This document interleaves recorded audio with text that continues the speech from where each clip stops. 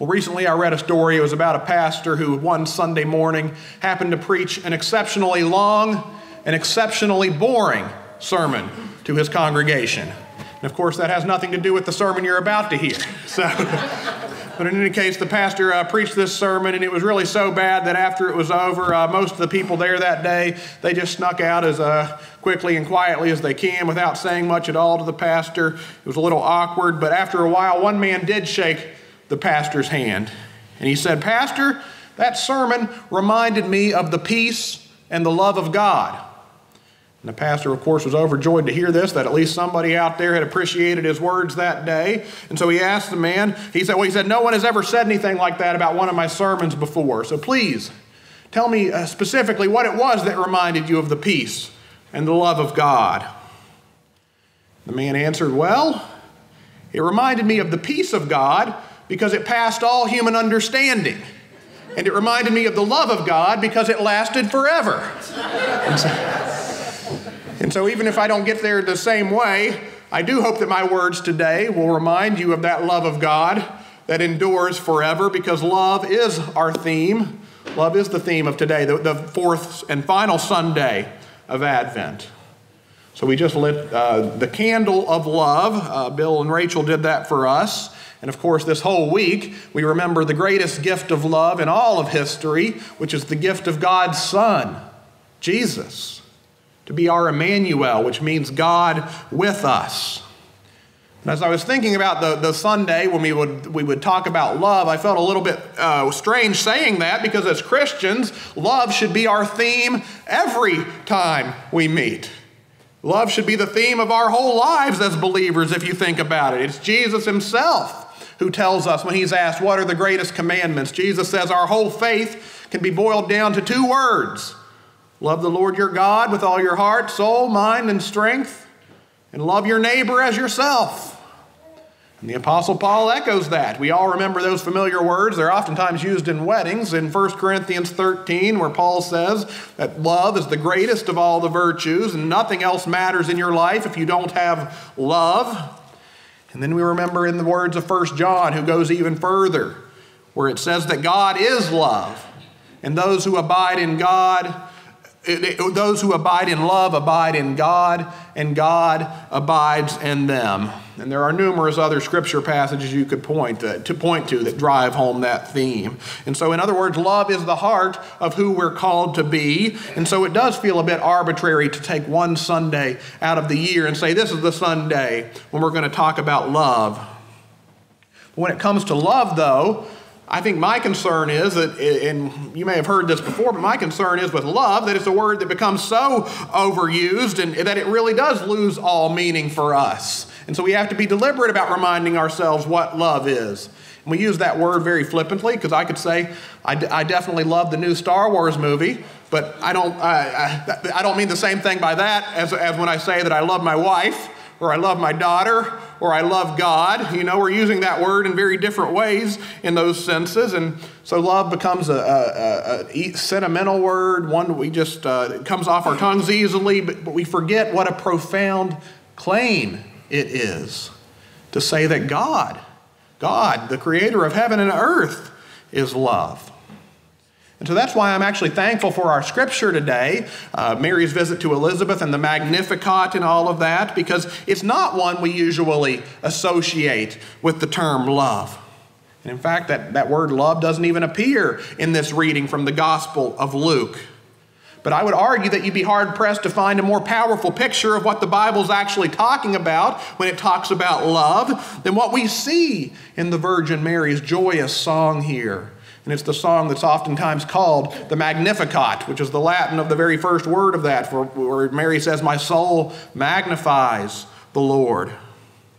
And in fact, even the Magnificat has become such a familiar passage of Scripture. It's been oftentimes put to music throughout Christian history that it's easy to lose sight of what it's actually saying to us, which when you get right down to it is a just plain rebellious message in many ways. And so this is a song that Mary sings under the power and inspiration of the Holy Spirit.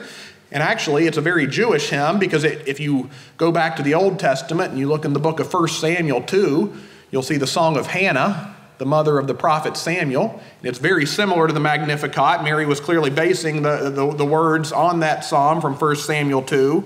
But here, Mary is imagining nothing less than her world and our world turned upside down. That's the theme of this song, the Magnificat. Mary sings about God scattering the proud in the thoughts of their hearts. She talks about the rich and powerful being cast down from their perches, and the lowly, the poor and the lowly, taking their place. She's looking forward to a day when the hungry have enough food to eat, and the rich, who have hoarded God's creation for themselves, are sent away empty. That's what she says here in this song. So if you look at what Mary is actually saying, she sounds like she's a revolutionary from an oppressed third world country, really, if you look at the kind of thing she's saying here.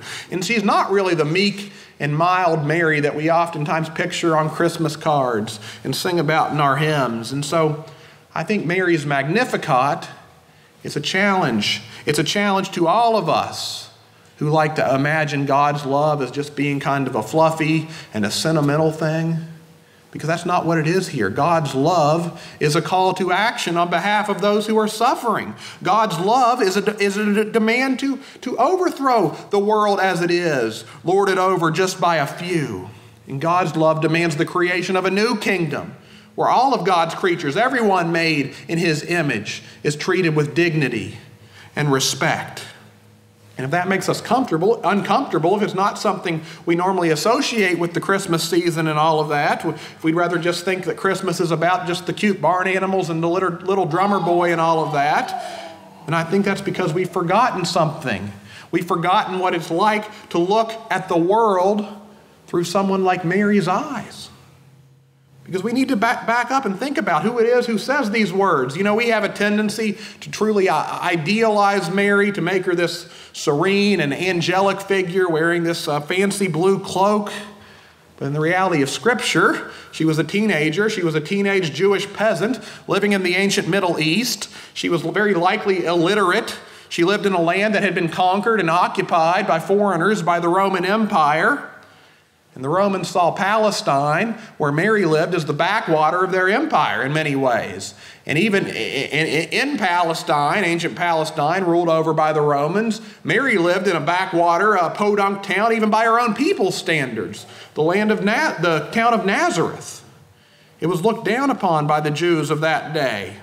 And so this was a time of injustice. It was the time of oppression. It was the time when the Jews were longing and praying for God to wake up and to set them free at last.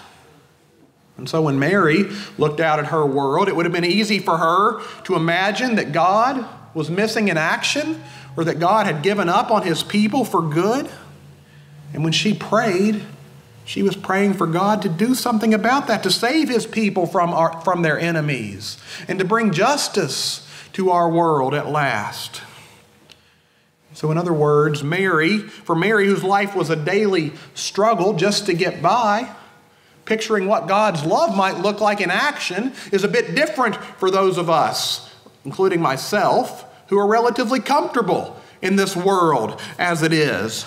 So for Mary, it would not make sense at all to say that God is love, that we have a loving God, unless God was angry and upset about how his people are being treated, about how the people who are made in his image are being treated in this world.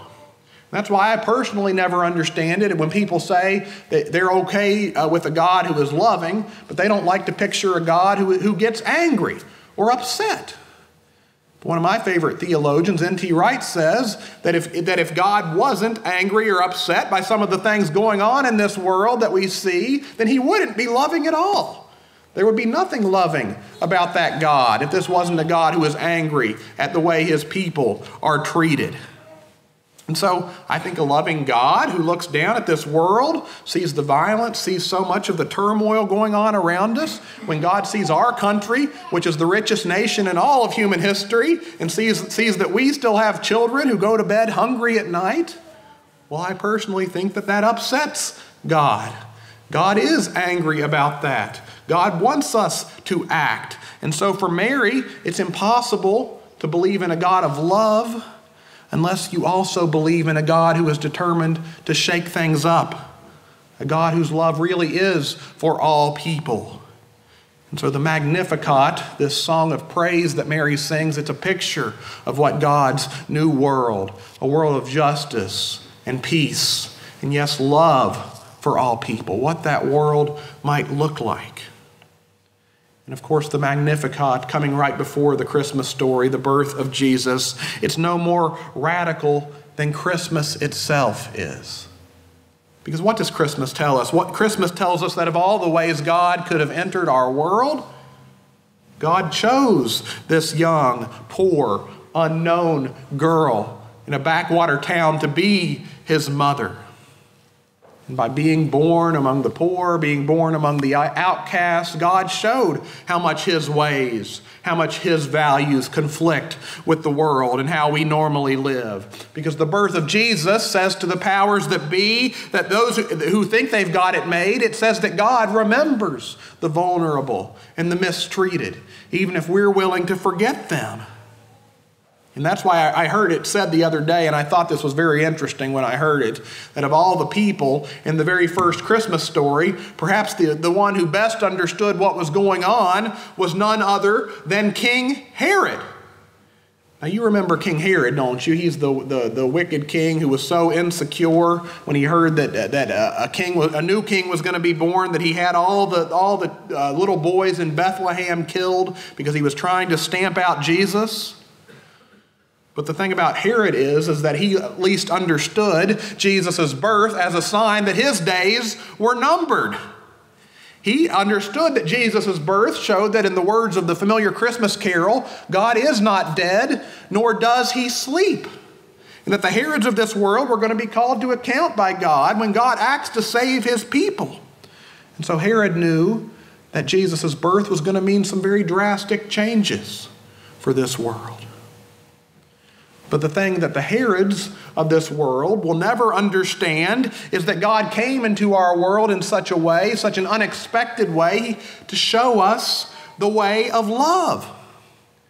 And it's a love so powerful that it refuses to leave us where we are. And that's a message that Herod didn't want to hear, because he actually liked the way things were. He wanted to keep the status quo. But I don't know about you, but I tend to agree with Mary, especially when I look at the state of our world, state of our country, violence, drug addiction. I think that our world needs to be shaken up.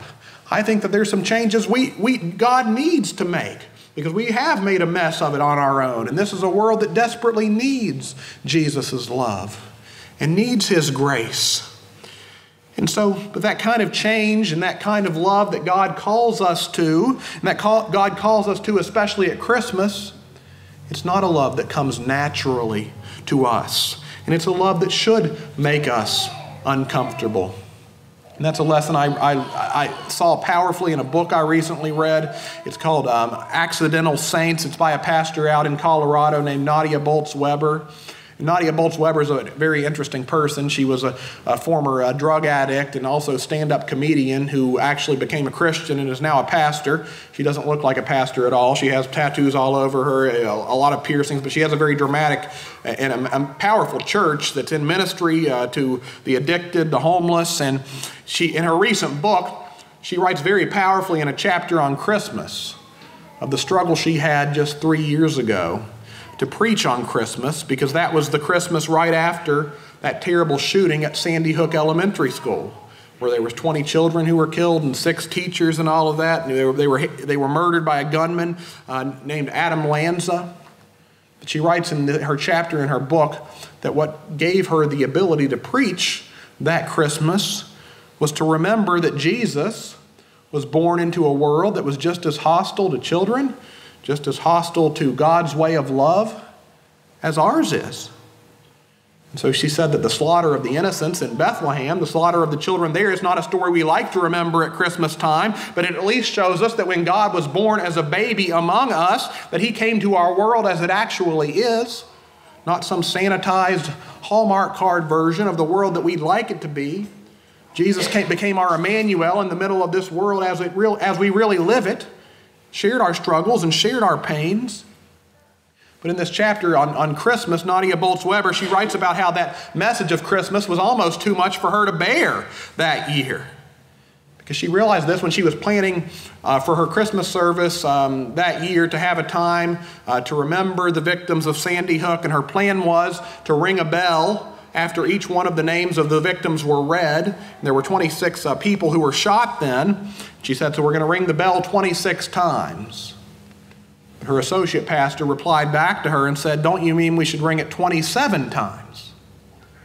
At first, Nadia was just confused by that, but then it struck her that her associate was implying that they would have to ring a bell for the shooter, Adam Lanza, who died there at Sandy Hook as well. And at first she said, there is no way we are doing that. But then in the days ahead, the words of the Christmas story began to gnaw at her heart, and she realized that at that very first Christmas, God chose to enter a time that was just as violent, just as faithless as our own. But if that story teaches us anything, it's that the light of Jesus can never and will never be snuffed out by all the darkness of this world that we see around us. And so the light of Christ is so bright that it shines not only for us, it shines for the King Herods of the world, it shines for the Adam Lanzas around us, which is why Jesus tells us that we're to love and we're to pray for not just our neighbors, those who love us. We're to pray even for our enemies as well. We're to love even our enemies, those who persecute us. And Nadia said that she recognized that if she couldn't speak that truth, that God came to save this whole world, every single one of us, every single person who is made in the image of God, if she couldn't preach that message of love, then that God loves even the lives we ignore, even those we'd rather see snuffed out, then she had no business being a Christian, let alone a pastor that day. And so at that Christmas service that year, they rang the bells for each one of the Sandy Hook victims. And after the 26th bell was rung, Nadia prayed, and in obedience to your command to love the enemy and pray for those who persecute us, Adam Lanza. And the bell was rung for the 27th time. And so that love of Jesus, it is uncomfortable. It is a challenge to us because it wants to make us like God. But the thing about Jesus is, the thing we know about his love is that it refuses to force our hand. It doesn't give up on us, but it refuses to make us love him in return. And so from the beginning, Jesus came into the world in the most inconspicuous, the most vulnerable way. Jesus came as a helpless baby who was born to a poor teenager who could do nothing but dream and pray and sing for a better world. But friends, there is a reason that God came into our world in such a way. And the philosopher Soren Kierkegaard puts it like this. He tells a story about a great prince who ruled a mighty kingdom. And this prince happened to fall in love with a lowly maiden of his kingdom. But he, of course, was afraid to go to her as a prince, wearing all the fancy robes, all the signs of his power, because he knew that if he appeared to her with all those symbols of his power and his majesty, this maiden that he loved might be awed. She'd be struck by his riches, struck by his power, but she would feel that she had no choice but to marry him, no choice but to love him. But this prince of the story didn't want her awe. He wanted her love. And so he took off all of his fancy robes, all of his fancy princely garments, and he instead put on the clothes of a peasant, of a poor man.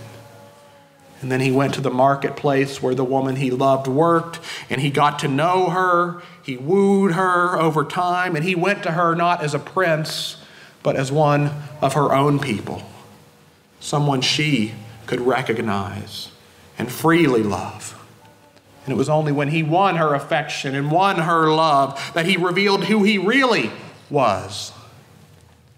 And so, friends, as believers, we know that Jesus is the prince of that story. Jesus is the one who, loving each one of us here in this place and beyond, freely gave up the power and the majesty and the glory that were his by rights and was born as a tiny, helpless baby in a manger. And so this Christmas season, it's a time not just for looking back and remembering how Jesus came into our world so long ago. It's a time for asking ourselves how we can let his light and his love into our hearts here and now. how we can love him more fully. So that's why I'd ask you to challenge yourself to pray now at the close of our service for ways you can be the innkeeper and make room for Jesus in your life, in your heart. Maybe that means something like cutting back on how much money you're about to spend this week and instead giving that money to somebody who could use it. Maybe it means making a charitable donation in your loved one's name. Jessica was just telling me the other day about a family whose tradition is to always do something, to do a good deed together, sponsor a family who needs it, go out to serve together, and they write that down and put it in an envelope and say this is for Jesus' birthday, and they get that out on Christmas morning. What a beautiful way that is to show the true meaning of Christmas. And so we ask ourselves, well, how can I let Jesus in? Maybe it's through serving. Maybe it's through making time for prayer, for meditation, for remembering what the Christmas message means for you. And we ask ourselves now at this time, have we let Jesus' love into our hearts? Can you say with Mary, the Lord's mother, my soul magnifies the Lord, and my spirit rejoices in God, my Savior. And when you look at the manger, when you celebrate the baby who was born there, do you realize that it's a sign to you personally how much God loves you, that he would go to any lengths to show you how much he loves you? Friends, we know that that love changes us, and it's the love that frees us to love others, frees us from our anxieties, frees us to love even our enemies. And so however you keep Christmas this year, I pray that this week finds us ready to welcome Jesus, the baby born into a manger, in our hearts once more. And may we open ourselves to his light, to his love, and may we know that perfect love of God that casts out all fear. And may we know Jesus as our Emmanuel, as our God with us, now and forevermore. In the name of the Father, and of the Son, and of the Holy Spirit. Amen.